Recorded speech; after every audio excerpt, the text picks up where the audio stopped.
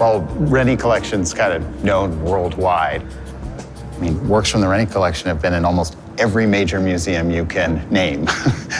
MoMA, Met, MoCA, Pompidou, Tate. The Rennie collection is so broad, so specific in certain artists that there are certain shows you can't do without works from this collection.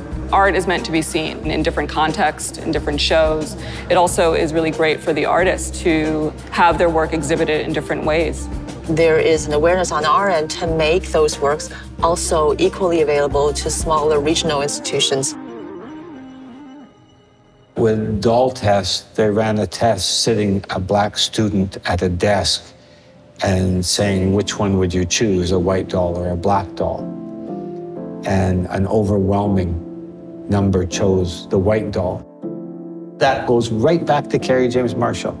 You go into a museum, you don't see a black figure, you think it doesn't belong. All of these have little threads together. What does collecting mean? And it means exposing and raising artists' voices. How can we raise artists' voices, and how can we bring Palestinian artists together with Colombian artists? Nothing comes into the collection that doesn't speak to the collection. This is Titus Kaffour. It is a painting of three women, Sandra Bland, Renisha McBride, and Tanisha Anderson. Women who are basically marginalized and categorized as the same person, and Titus painted them all over top of each other. Colleen Smith did this neon piece that we've got them talking to each other. The neon piece says, I will light you up, and then also, I will light up your life. Sandra Bland, the policeman, pointed a taser at her and said, I will light you up. The way Titus captured three different lives, when you see the three stories together, there's a really, really ugly thread. They all died because they were black women. The vision has always been to have courage, commit to what you really see and believe in. At times doing so when I think the rest of the art world didn't share that vision. He's really looking to engage with the contemporary makers of our time, rooted in a very deep and thoughtful art historical way. He's thinking about the artists that are not only creating work, but also doing something that I think is important for sort of the contemporary times, right? Whether that has to do with politics or social engagement, religion, all of these things. Almost everything here has a story. To mark something about human history, civilization, a story, a change in our culture that needed to be depicted. Oh Freedom, 1956, Charles White, hands spread. Kerry James Marshall's mentor is Charles White. So I wanted that conversation in the collection. Oh Freedom had been stored at a home for 60 years and hadn't seen the light of day.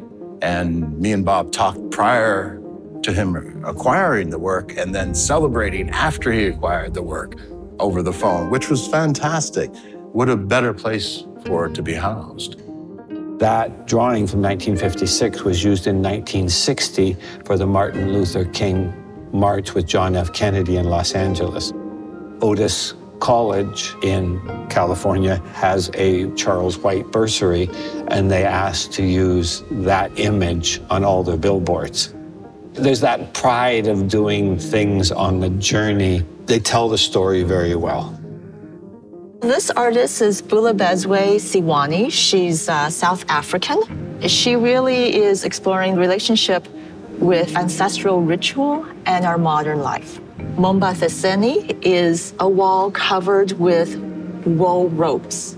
These ropes were actually manually woven by the artist herself. For her, sort of a meditative process that really contrasts with the push for productivity and the sort of mechanical reproduction that is so much infiltrates our contemporary lives. This is work by Lauren Halsey. She's a really phenomenal young artist, born and raised in Los Angeles in South Central. The work that Lauren is doing is really about the intersection of art, architecture, and community and civic engagement. These iconic signs that have a very sort of colloquial nature to them, the typography of these works, the graphic nature of them, create these really beautiful light boxes, allows for a different conversation to be had about what's happening in these neighborhoods, but also looking at the artistic creativity and beauty behind a lot of these signs. 2009, when we opened it to the public for free, and we were doing 2 or 3 shows a year.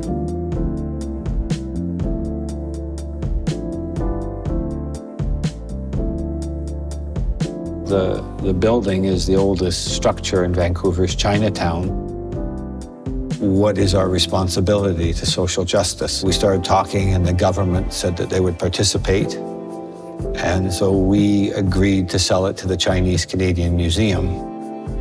Next September, they will honor the 100th anniversary of the Chinese Exclusion Act. Between 1923 and 1947, only 50 Chinese citizens were allowed immigration into Canada.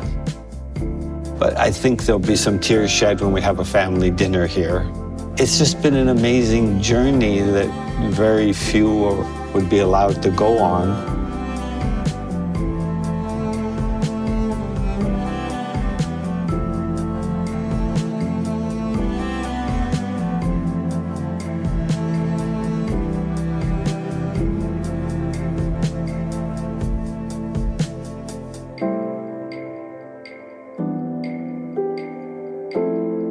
Well, I think he's really straightforward. I think he takes the work very seriously without taking himself too seriously. And he's quite fun. He's really funny. We've had a great time.